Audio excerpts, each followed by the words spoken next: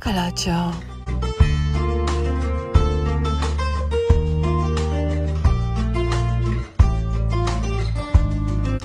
By your sweetest Princess Zilka.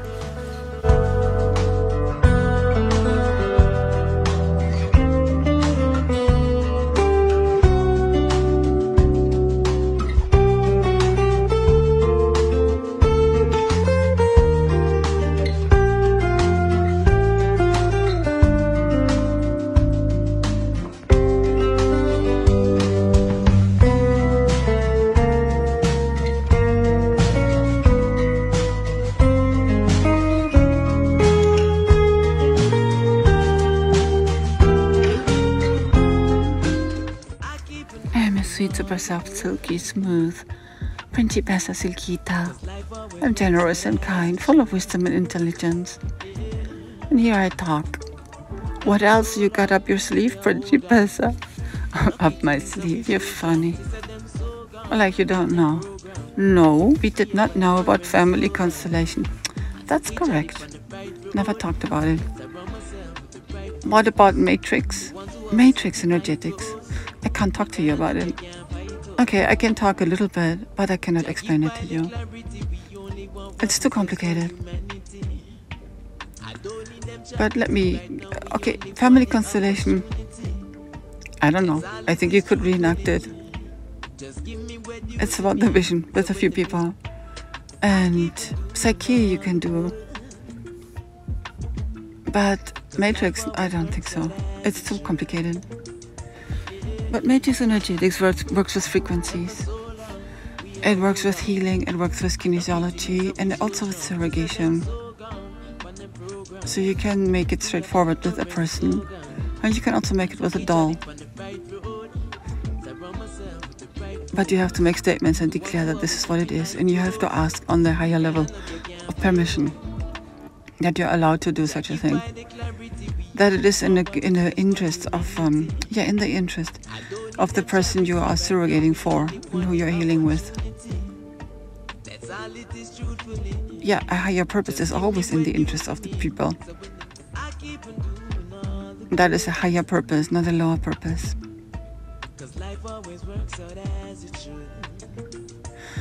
So for starters, is to start working. You have to be a healer in a way. So you have to kind of look what needs to be done. That's a good one. Where to go, what to address. And then you have to intuit, have to connect yourself to the field, which frequency you need. I think they have names too, but they also have numbers. Bartlett had like 21 frequencies, and he would work with those, he would bring them in. No, he did that for people on stage. He would bring people. Okay, so first he would go. He had very large audiences, hundreds of people. I went for the first time in summer to San Diego, and that is the entire weekend. And Friday is like the evening. You are welcome. They welcome people, and anybody can go. Like, I went and I brought Yaiki, I think the kids too, for 2 hours or so. Yeah, of course I brought the kids because the kids were there. And then I continued the seminar for Saturday and Sunday, learning. So what he does is he takes anybody from the audience.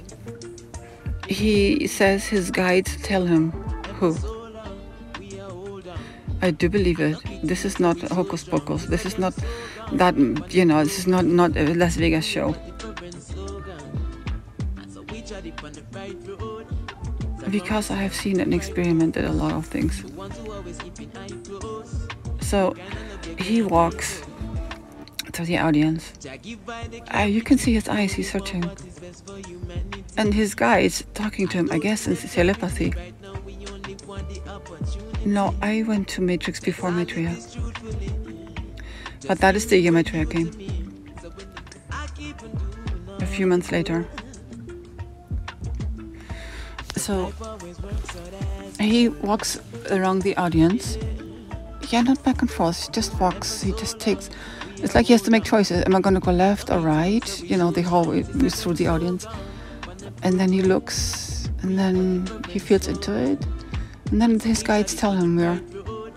I believe it because I've seen, stuff. But Maitreya later came and did the same with me. Yeah, the one example is like hilarious. Drive here, drive there, drive everywhere, drive for 2 hours, and then arrive to a point where I have never been before. And then go into that place and not talk to that person and nobody else, this one, not the other ones. And boom. And I told her the story. And she started crying because that's exactly what just happened. So I believe it. I trust it too, yes. Well, because Bartlett talked to me in telepathy later. I think it's on film. Because everything is filmed in his seminars. So he picks a person, and I do not remember if they talked a lot or nothing. Because the guide, Bartlett in that case, he doesn't have to ask what's happening. He has to identify what is happening. What part of the, what is going on, what had disrupted the flow of the chakras, the energy, the love, whatever that is, the life force. And it's like a large, vast amount of healing methods we can apply. That's what we learn. Like a buffet of stuff, and so he has to find out what he has to be using, which tool and how to. And yes, he can bring in frequencies.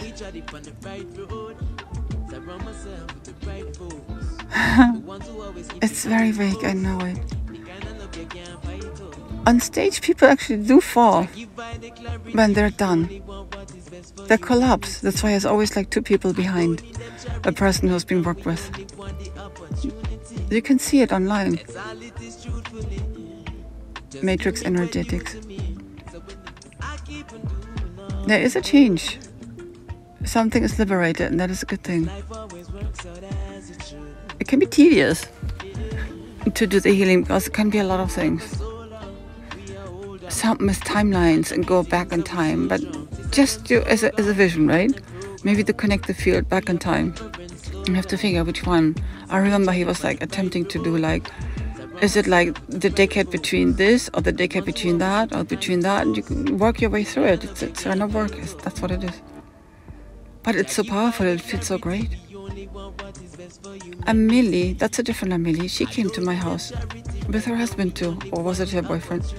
Or had just recently achieved husband. No, she was the healer too, but he was not. To my studio, that was before Maitreya. They came and we did sessions there. It feels so powerful, I wanted to. I logged those sessions. Because I had to log them, but either way. I had to make a log of a lot of healing sessions in order to achieve to be received as a healer. And that was for Seattle. That was later on. That was half a year later. So I attended phone seminars. I attended live seminars in groups of Matrix. And I did my own. So all that I had to log. I had to present a certain amount of things. It was like a big book. I printed it all out and I bound it. It was binded. But maybe what was special is that I brought in more frequencies. It just kind of went parallel. The Matrix and the Maitreya thing. Because before Maitreya, something else came. At least that's how it was depicted to me. It wasn't quite yet Maitreya. It was like a step to approach, to be allowed and be able to receive an entity which can talk to me at all times, which can guide me, which has like an overview of everything that's going on everywhere. Like a GPS system, physically and also in the emotion and also in material things.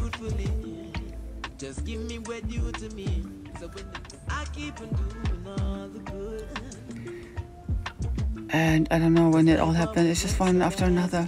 I do not remember how the frequency came to me, but they did. Because as a healer in Matrix, you have to be intuitive. You have to look what happens, what pops up. Yeah, it's like you're facilitating something.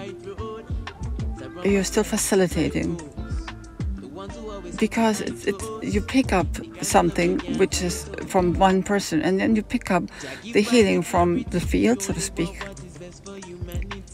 And then you do something to, what is necessary to bring it all together.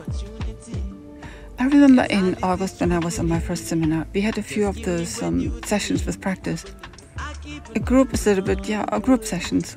So everyone had to kind of catch someone or someone is and do now practice.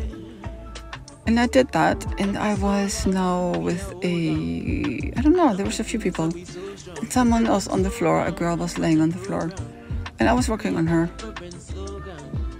I remember these two guys came. They looked very versed in the material, and they were totally impressed. The thing is, I was kind of in a trance in a way. I was like vibrating the whole thing. It was very strong. And they come and they said to me, wow, you're like an amazing healer. Like you really got it there. And I felt encouraged. Flattered, yeah, maybe too. Because you feel like an asshole when you do this. You don't really know what's going on. That's the issue. You're facilitating. You have to constantly listen and feel into things and on and on. And then you check back with kinesiology a lot of things, yes. But it was my first time, and they looked like they had been there for often. They knew about it. But they saw the field, that is the point. As a healer, you have to see the field, you have to see stuff. And that's what they saw. The impact of the energy evoked by my presence as we were doing that, exercise. I did not speak to them again, but I met Amelie and some other guy. I don't know his name. I forgot. But they were from the Bay Area. Well, something. Closer to where I live. Let's put it this way. No, she was from Sonoma and he was, I don't know where he came from. But I saw him again in another, he came to my house with another woman. Some gay dude who was, he already had done a lot of that healing. So I invite those things, and I think I'm really too. Because then we can sit together and practice and I can learn from them. That's how I felt. No, I didn't learn anything from them. But I felt insecure in the beginning, so I wanted to practice as much as I could. Somehow he came to my house and brought an older woman with. And she invited me to her house because that's some Buddhist festival up there in Sonoma. So I went to that Buddhist festival, to the stupid tea ceremony. And after that, to be in her house, and there was a group of people in her house, and this guy did tea too. And we did a session or so, I remember. No, it was totally boring. Just another hippie life. Now older, you cut off your hair, but in a way, I don't know. I'm so cool and I'm Buddhist. God, number ego diva was there. That was like a handsome Englishman. He was handsome and old. Yeah, a handsome hippie. And she looked like his grandmother in a way. Also English, by the way. That woman who came to my house. I don't know, because it's the way they part themselves in life. Where the overweightness actually does matter. And she was playing, I'm so cool, now let's all cook. Or whoever was in the kitchen, let's cook now. And I'm so cool, I have so many friends. But she showed me her house, so I could look into her house. And I saw her bedroom, and I saw her yoga mat on the floor. And I almost broke out in tears because I saw that she was absolutely lonely. I saw it on her yoga mat or on her meditation mat or whatever that was. So I looked again at her and I felt that the whole thing, it felt so nice here right now. That was like one of those I pretend I'm so happy now. Well, I don't blame her per se, but she was so lonely. She was also not connecting. And her husband was an ex-husband. And I thought she was a dummy that she still invited him. I better play the role as his mother, I think she thought, than have nobody in my life. And he was some ego diva who told me that he had filmed a movie in India. No, I talked to him personally. I think I just had watched the movie. Or maybe I did not, but I did watch the movie right after to get to know what it was. No, it was a good movie. But it wasn't him who did it. One of those things, right? Ego Devo shit. It was kind of lamentable to see her, the woman of the house, and then her ex-husband there. The way it was all unrelated. And a bunch of shit-fat ladies who now thought they were special because they also went to become Buddhists. Yeah, it's like a little badge they got on, right? Instead of other things. Boring. Amelie was a realtor agent and she felt more serious. And the one who came to my house with her husband. And I went to see her too. Okay, so I tell you this. So then Maitreya came. And that was very painful in the very beginning. In so very many senses. I was out of my mind. And I was literally out of my mind. Because I wasn't allowed to think anymore. I wasn't allowed to move anymore. I had to do all what Maitreya told me to do, and I was awkward. And then he sent me to do this. I made an appointment with Amelie. Because Amelie gave healing sessions there in some healing center. No, I did respected her as a healer. She was serious. Well, people don't really believe in that because there's so much charlatan going on in the healing business, right? So she also was a realtor agent. But she had a spot in that center. So at the time, maybe I had been to Sonoma once on a trip with somebody else, but not by myself. So my train made me drive through Sonoma like an asshole for hours and hours. Everywhere. There's streets and streets and streets and the countryside, so to speak. I don't know, just like some asshole. I was driving for 2 hours, I think. So I arrived, and then my train made me park. Oh, here you park. In some random street. I didn't even look at the GPS, I had no clue where I was. Now walk up the street, and there the other street. And boom, there's the main street. And there was the center. I had no clue. Literally, just like that.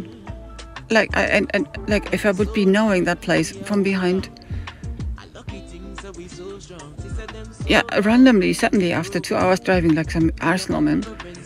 Here it is. So I walked in and I looked, and I was an hour late, as the clock said. And as I entered to the center, now I said I have an appointment with Amelie, and she smiled, the person in the entrance. And then I go in, and then Amelie comes walking toward me and said, "Oh, so perfect timing. I just went out of my healing session." And that was exactly 1 hour late. So the time coincided. Maitreya sending me there at exactly the time she was free. On and on I got confirmation that higher power, that Maitreya thing was real and worked. But I was out of my mind. I was crying, man. It was so hard. I didn't know what it was. It was just so weird. Okay, so let me go back before I continue with Amelie. At that Matrix seminar, the first one in San Diego, Richard Bartlett, he was walking through the audience again and again to find, the people he would be working with on stage. And then he walked next to me and he looked at me, and then his face changed like tremendously. And then I was told later that he was told that he's going to be very important to you. But I could see it. He looked at me and something changed in his vibration. No, he did not pick me. I did not want it to be picked.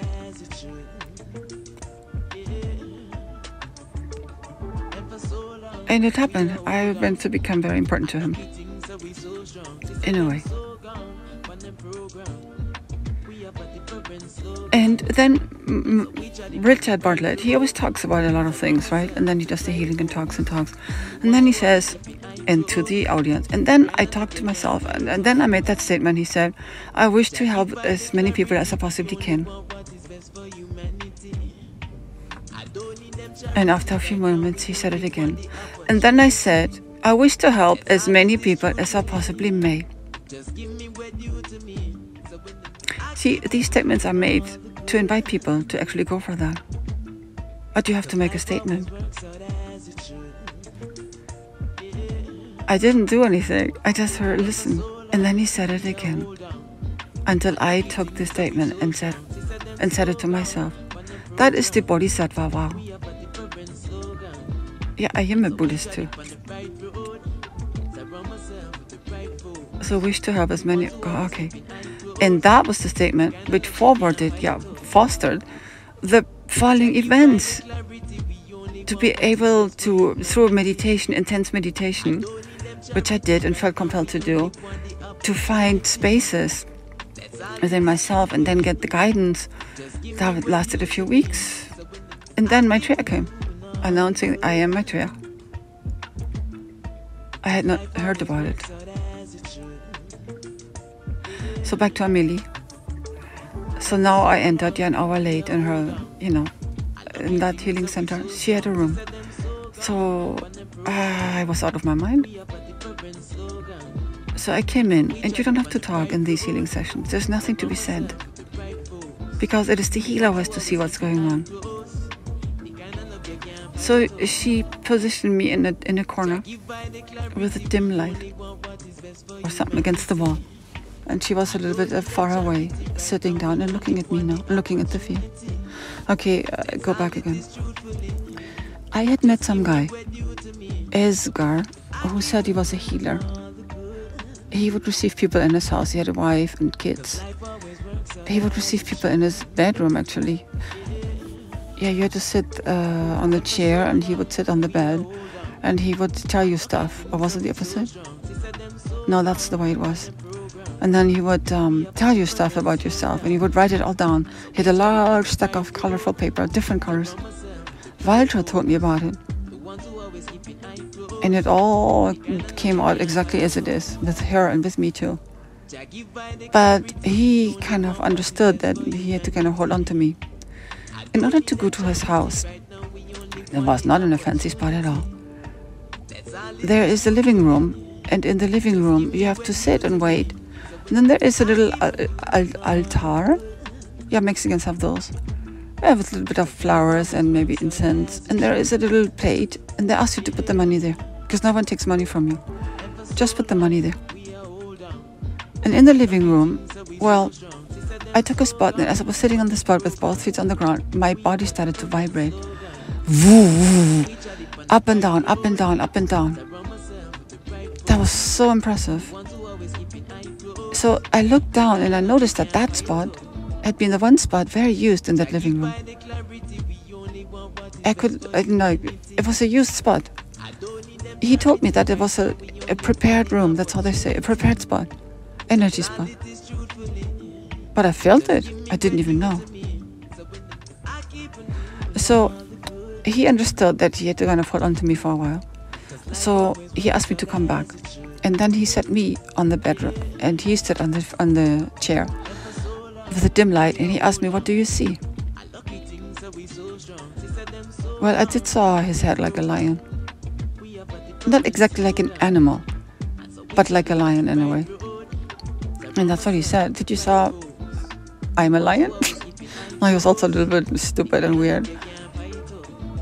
I don't know if he just projected that onto or not, but I had to look and to see. All what I can see right now, I think, emanated from all these little steps. So back to Amelie, in that healing center in Sonoma. So she set me in the corner or against the wall, in dim light, and she sat a little bit far away and looked. Because you have to look with your eyes, but also with your inner vision.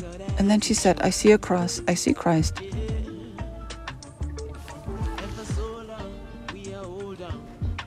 Right now I'm feeling so good. I'm feeling so good in my neighborhood.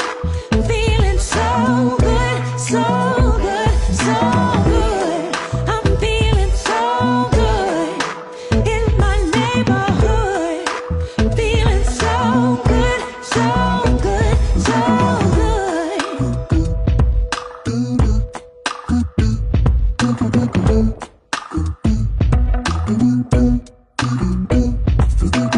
I woke up smiling this way, with these dimples up on my face.